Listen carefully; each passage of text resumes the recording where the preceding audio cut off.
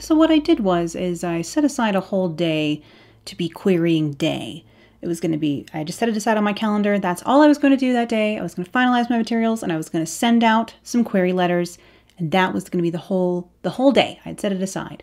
And then I had to, it turned out I had to rebuild my website, which, really put a kink in that plan. And then I actually ended up doing some remote work for my day job as well. And then during that, Photoshop sort of crashed my laptop where I had all my materials open that I was working on that day, and then my laptop blue screened completely, and then it wouldn't come back on.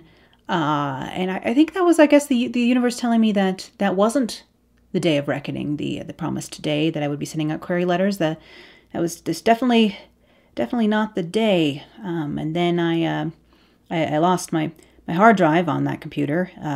I took it in, and they had it for about a week at the computer repair place, and my hard drive was indeed corrupted completely, and I needed a new one. So then I got a new, brand spanking new hard drive in my laptop. Thank goodness I didn't need an entirely new laptop, which was at least one shining moment. But I had lost my hard drive. Now, of course, thank God, I had my work backed up. I didn't have like the last 2 days of edits and things like that, but I did have the rest, of course, because I am paranoid about these kinds of things because it's happened to me before, and so I do have my writing backed up on lots of little USB sticks hidden around the house like an Easter egg hunt. So I have several copies at any time. In fact, I actually always travel with the USB stick with my most important files when it comes to like writing my books. Or like my notes, things like that. I keep those on a USB stick that I actually just keep with me no matter where I am, at work, in the car. Anytime I have one of those on me because I'm that paranoid about it. If I lost my book, I think I would literally, lose it. So luckily I had all that backed up, but this is just a disclaimer to let you all know that you need to go back up your stuff right now. So if you don't have your creative work, your pictures you like, whatever your stuff is on your computer, if you don't have that backed up, you need to go do that right now. This is just my a note from me to you here, and you need to go back up your stuff. So yeah. Now, of course, this did set me back a little bit, but before I get into how and when and all the details of how I actually queried, or sent my first few query letters at least, let's talk about a few things first and get a few things straight. How do you get a book published anyway?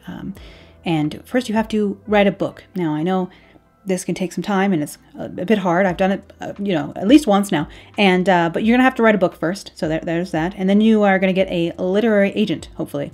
And that's why you have to query, which we'll talk about in a second. But you're gonna get yourself a literary agent who is the one who then gets you hopefully a book deal and connects you with a publishing company, a publisher.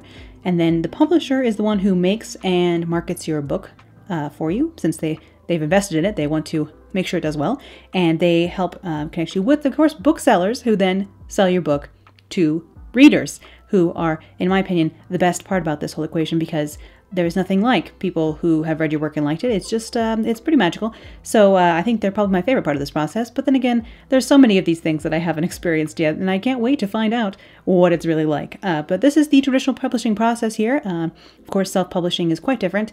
But at this current time, I'm not interested in self-publishing. I'm interested in traditional publishing. So this is, as far as I know, the process that I will be hoping to go through ASAP. Here we are, Now, what is a query letter anyway?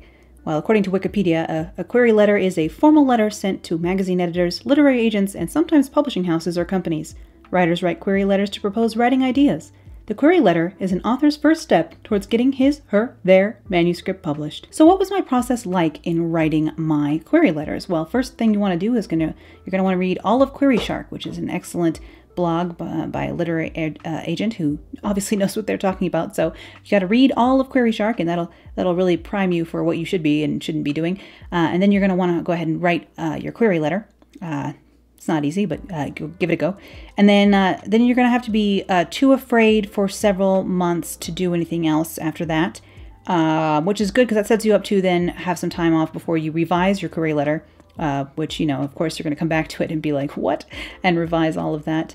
And then you're going to have your computer crash. Oh, wait. No, that's probably just me. So hopefully you can skip this step. And then you're going to stay up till about like 2 a.m. looking for typos before you actually send any letters.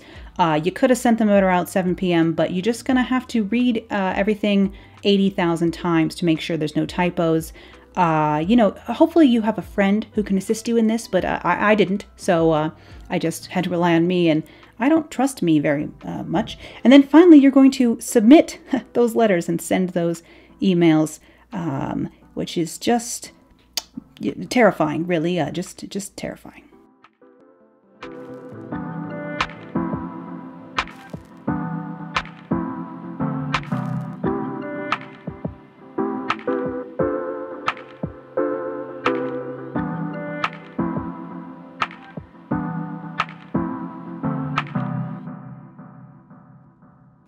The scariest part of all this is my fear of simple mistakes, typos, or missing a detail of a certain agent's requirements being the thing that gets me an automatic rejection.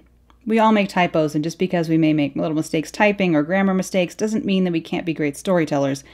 And my greatest fear remains typos, not rejection. Firstly, because I know that even great and successful authors get rejections before they get agents, and secondly, because no matter what happens, I freaking love my book. Like, even now on the 142,000th edit through, I still give myself goosebumps reading certain parts. I love it. And one should probably love their own art at least, right? So that's good. And thirdly, the feedback from my beta readers is like having a superpower or something when it comes to fending off the sting of rejection. The positive feedback from readers is like armor. I know there are other people out there, like at least 4 of them-ish, but still, who like this book. If they like it, and a few seem to really like it, then there will be others out there who like it too. I just have to find one agent who will give this book a chance. I just need one agent who loves it the way that I do. There are many, many literary agents in this world, and I will keep trying. But I know I will get rejections first, and I did in fact think it would really hurt. But you know what? When I received this very first rejection letter, I was literally talking with someone who is currently reading my book. We were talking about the story in that very moment, when that email pinged through onto my phone, and getting that first rejection felt like something to almost celebrate in that moment. Because here was this reader in the middle of telling me all about how they had loved the last chapter they'd read, and nothing, not even my very first rejection letter, could hope to knock me down from that kind of high. People loving your work must be addictive.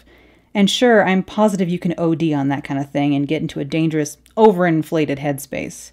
But I'll be damned if it doesn't help having someone tell you how much they liked your work while you receive news someone else doesn't even want to give it a chance. And if this first round comes to nothing, and the rest come back form rejections like these first 2, well, I'm going to keep going. I'll change my query letter a little bit, of course, but yeah, I'll keep going.